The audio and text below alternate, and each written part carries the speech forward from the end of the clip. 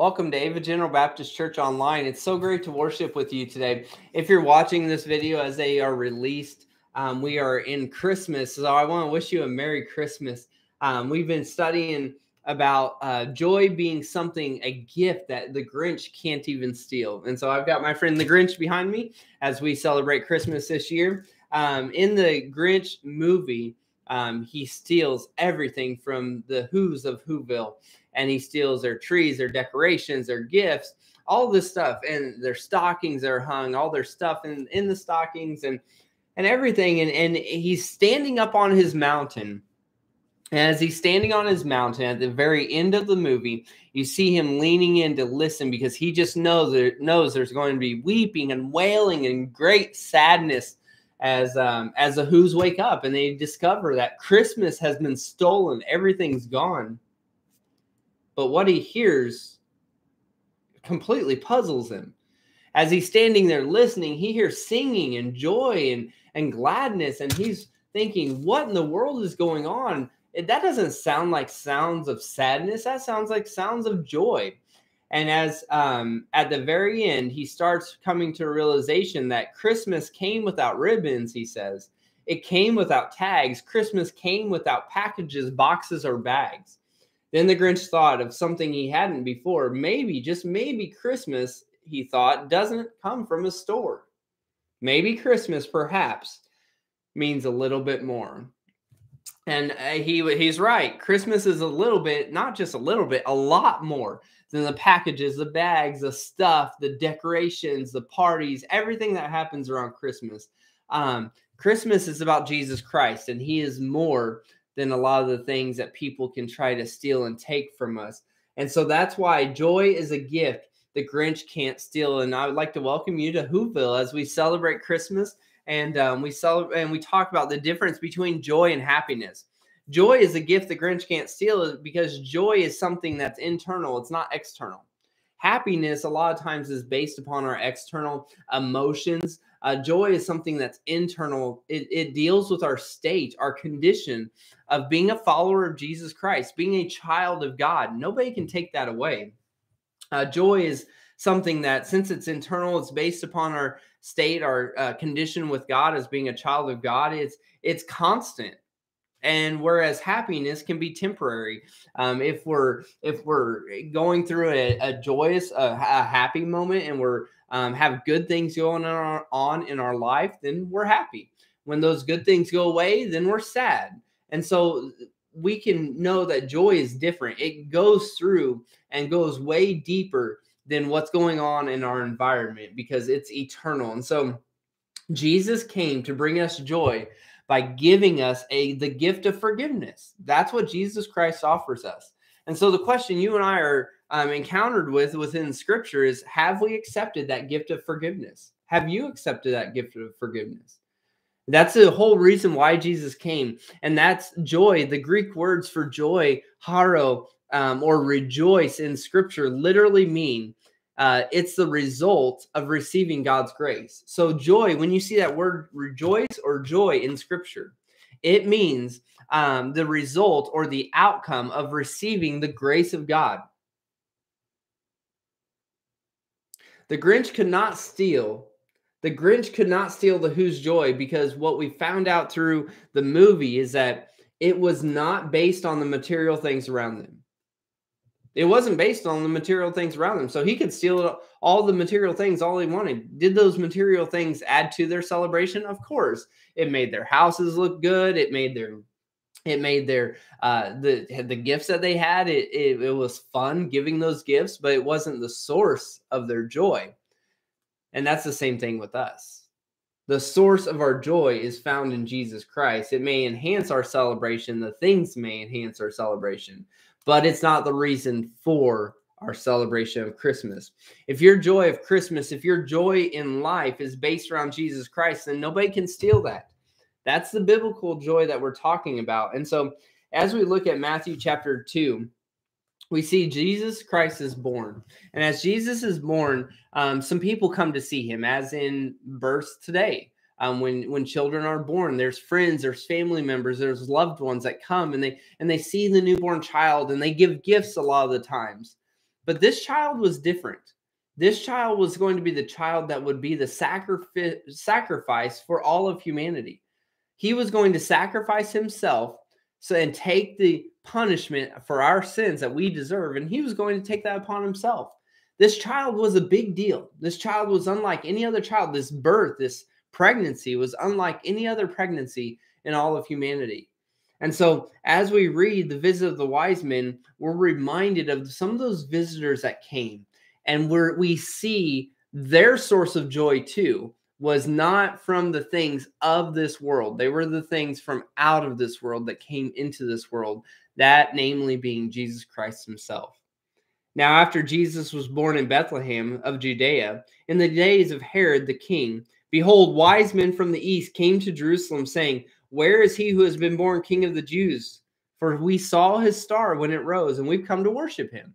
So they go to Jerusalem, and they go to King Herod, and they ask him, and the word gets to King Herod, and he's like, whoa, wait, I'm the king here. This is troubling. I didn't know there was another king. No one's been born in my house. When Herod the king heard this, he was troubled, and all of Jerusalem was troubled with him. And assembling all the chief priests and scribes of the people, he inquired of them where the Christ was to be born. He got all the scribes, all the religious people, all the chief priests together, and he says, where is the Christ to be born? Where's the Messiah to be born? They told him, in Bethlehem of Judea, for so it is written by the prophet, and they share this prophecy.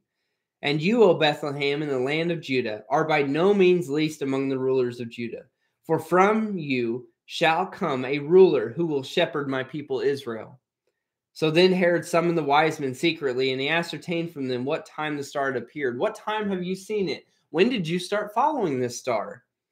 And so he sent them to Bethlehem, saying, go and search diligently for the child. And when you have found him, bring me word that I too may come and worship him. After listening to the king, they went on their way, and behold, the star that they had seen, when it rose, went before them until it came to rest over the place where the child was. You see, this star was a miracle. It was something that appeared and then went away, and it appeared and it moved and it took them there.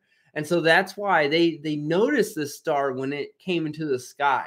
And this is why it interests them, because they knew it was going to lead them to a king. When they saw the star, they rejoiced exceedingly with great joy. God had given grace to them, unmerited favor. And what's interesting is he's bringing these pagan astrologers from, it just says they're from the east. It doesn't say exactly where. But he's bringing these pagan Gentile astrologers to him. And Jesus is already bringing all peoples, all nations to himself. And he's still in diapers. And this is amazing to see the work of God. So when they saw the star, they rejoiced exceedingly with great joy. And going into the house, they saw the child with Mary, his mother, and they fell down and they worshiped him. And I'm sure Mary is just looking at all of this in awe. Then they opened their treasures. They offered him gifts of gold and frankincense and myrrh. And then they were being warned in a dream not to return to Herod. So they departed to their own country by another way. It's just so cool to see that joy cannot be stolen. They had joy, and they had an enemy that was seeking to destroy their joy, and God protected it. And maybe you're sitting there saying, you know what? I haven't had joy in a very long time. And maybe you think me and or scripture, God's holy inspired word, is lying in some way, shape, or form. Because I know that this life can be distracting, and we can be distracted from the joy of God. This life can be distracting. Satan is ruthless, and he can try to steal our joy. But what we find from today's scripture is that if we understand joy and happiness, because sometimes you and I may be calling happiness joy. And when those happy moments come, you're worshiping God, you're praising God, you're following God. But maybe those sad moments come, or when those sad moments come, those hard moments, then you say, where's my joy? Where's joy gone for me? It's not here. Well, what you're talking about is happiness, not necessarily joy. Joy is something that's eternal, that is based upon the hope that we have of eternal life with Jesus Christ forever in heaven.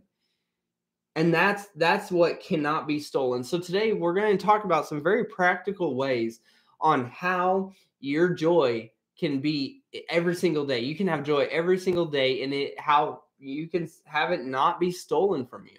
Because not even the Grinch can steal our joy, just like the Grinch couldn't steal the joy of those in Whoville.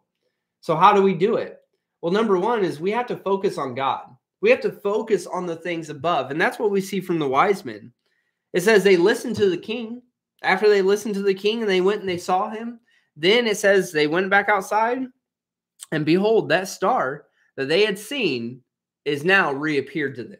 That star is up in the sky. And so they start following that star, and they start following it until it rested over the place where the child was. It rested over a single place, a single house, because it says when they saw the star, they rejoiced exceedingly with great joy. They knew that something from above led them to their source of joy, and that's Jesus Christ.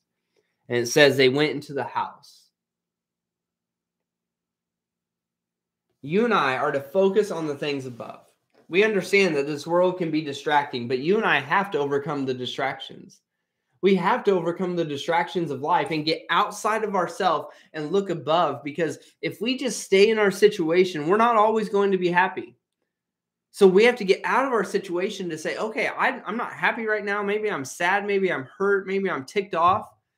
But if I get out of my situation, then I can look at the way things and see the things that God sees and the ways that God sees. And I can say, you know what? All right, I can see maybe there's a different plan here. Maybe there's some good that can come out of a bad situation. Maybe I can just hope that I'm going to spend eternity with God one day. And I can be sure of that. That's where my joy comes from. When I focus on things above, I get out of my current circumstance. And you and I need to do that. That's how we avoid those distractions and see through Satan's lies.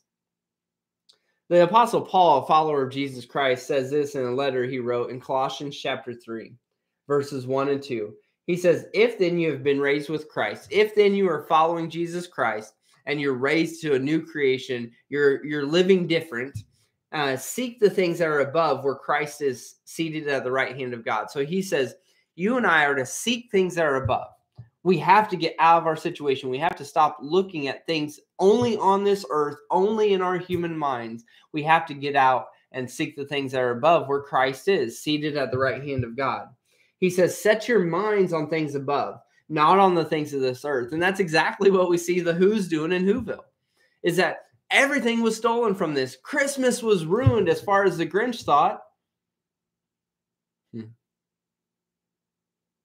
But they were able to focus on things above. The wise men were able to focus on things above. They were able to discern the lies that Herod was telling them. Hey, come and give me words so I could see where this child is. I'd like to worship this child. Herod did not want to worship the child. Herod did not want to worship Jesus. He actually wanted to kill the source of joy. He wanted to literally be a killjoy. He wanted to kill the source of joy for the whole entire world because of the threat to his throne. Now, Herod, and this is a whole major lesson that we can understand from this account, is that joy in Christ cannot be killed. Joy in Christ cannot be killed. It can be attacked, and attacks will come against it. And so just because you have joy in knowing that you are forgiven, that you have God's grace, and that's the outcome of receiving God's grace, it doesn't mean that attacks aren't going to come, but it does mean that God will protect the hope that you have of eternal life in heaven with him. And you can have joy, and that's where it cannot be taken away. It can't be killed. Now, Herod didn't do all bad things in his life. He ruled from 37 to 4 BC, and he was the king of the Jews at this point. That's why it was a threat, because these men from a foreign land are coming in and saying, hey, there's a new king. And Herod says, no, there's not. And so he was the king of the Jews at the time. And in hard times, he actually took care of the Jewish people, whether it was for political reasons or just because he cared about them, probably political reasons. But he took care of them. He cut their taxes. In hard times, he actually gave them grain to feed them During times of famine and during hard times that they went through, he rebuilt and remodeled the temple to even to greater splendor than in King Solomon's day. The temple looked amazing. He even extended Israel's territory. He conquered other lands. He actually built amphitheaters and outdoor stadiums, and he did amazing things socially for the people. But when Herod suspected conspiracy, when he suspected a threat to his throne, he destroyed any threat to his throne that came up. It didn't matter if it was 2 of his wives that he had executed. It didn't matter if they were his sons. He had 3 of his sons killed. It didn't matter if it was a mother-in-law. He had one of his mother-in-laws killed because he thought he had a threat to the throne. And so when Jesus comes up, of course, I'm going to destroy this threat to my power. But as the Apostle Paul says, seek the things that are above. Get out of the distractions that's in this world that's distracting you from the joy of God. Seek the things that are above. Well, how in the world do we do that? Well, in Philippians, Paul writes another letter, and he's telling the Christians, he says, rejoice in the Lord always. Again, I will say rejoice. So how do we seek the things that are above? Rejoicing is one of those ways. And I want you to understand and pay attention to what he says in Philippians 4:4. He said, rejoice in the Lord. He doesn't just say rejoice in your suffering, rejoice in the good things, the good presents you're getting, rejoice in the job that you have, rejoice in the people that are around you. No, he says rejoice in the Lord. That is the center of our rejoicing. That is where joy comes from. And he says, rejoice in the Lord always. Again, I will say rejoice. And so Paul's saying all the time you're to rejoice. When's the last time that you've rejoiced over anything? Maybe that's something that you need to do as a refocusing for your life, for your mindset, is to lead your mind to think about the things that are above. Rejoice in the Lord always. Again, Paul says you need to pay attention. I'm going to say it again. Rejoice. Let your reasonableness be known to everyone. The Lord is at hand. The Lord's with us. The Lord is right here. Do not be anxious about anything, but in everything, by prayer and supplication with thanksgiving, let your requests be made known to God. He talks about anxiety here because let's face it, this life can produce anxious moments, anxious times. And Paul says, don't be anxious about anything. Instead, pray. Instead, thank God for what he's given you. Instead, let your request be known to God. And so what do you see Paul saying here? He's saying, focus on the things above. Refocus. Take yourself out of your situation and see the way God sees them. Think about things maybe the way God thinks about them. He says, and when you do this, the peace of God, which surpasses all understanding, will guard your hearts and your minds in Christ Jesus. So he's saying, okay, you need to be thankful, rejoice, you need to pray, and we need to let the peace of God guard our hearts. You see, our culture a lot of times says you need to lead your heart or follow your heart and let your heart lead you. No, that's a lie. Our hearts will lead us astray. Paul says, no, actually, your hearts need to be guarded with the peace that surpasses all understanding. The peace of God. Let that guard your hearts and your minds in Christ Jesus. And you see the center point here is Jesus Christ. And that's what it was for the wise men. They followed the star. The star led them to Jesus, and that was the source of their joy. And they went in and they worshiped him. Finally, brothers, whatever's true, whatever's honorable, think about these things. Whatever's just, whatever is pure, whatever is lovely, whatever is commendable, think about these things. If there is any excellence, think about that. If there is anything worthy of praise, think about these things. So Paul's saying you have to shift your mindset. You and I need to shift our mindsets a lot of the times. We can get so distracted and then we wonder, why aren't we happy? Where's our joy? Well, your joy is still there if you're following Jesus Christ. You're a child of the King. You're just distracted from it. Paul says, rejoice always. Rejoice, joy. is a result of receiving God's grace. So thank God for your grace, the grace that he's shown you. Thank God for forgiveness. If you don't have anything else and you can't think of anything else to thank God for today, thank him for forgiveness. Thank him for the grace that he's given you. Guard your heart, Paul says, by thinking about that which is eternal, that which is above, that which is out of this world. Maybe you need to be listing off things of Philippians 4:8, and this is something my family's been working on. Philippians 4:8, whatever is true. So start naming off some things that are true. What's true in your life? God loved you. God sacrificed for you. God has a plan for you. God wants to include you in his work on this world. God's included people in your life to pour into you. God has given people in your life for you to pour into. You see this all going on. Whatever's commendable, if there's any excellence, anything worthy of worship, think about these things, Paul says. You're to refocus. You see, joy came from above to these wise men, and joy still comes from above today. After we refocus, we're to follow Jesus Christ. And that's how you and I can have joy. To follow Jesus. To follow Jesus. Philippians 4:9, Paul says, what you have learned and received and heard and seen in me, practice these things, and the God of peace will be with you. What I see from that word practice is hard. Practicing takes time. It takes intentionality. And you and I are to practice being joyful. Practice focusing on God. So how do you need to follow God today? Maybe you need to refocus your life. Maybe you need to seek him like the wise men were. Maybe you need to worship him like the wise men were. Maybe you're not following Jesus. That's where you need to start. Maybe you need to proclaim that you are following him by going through with baptism.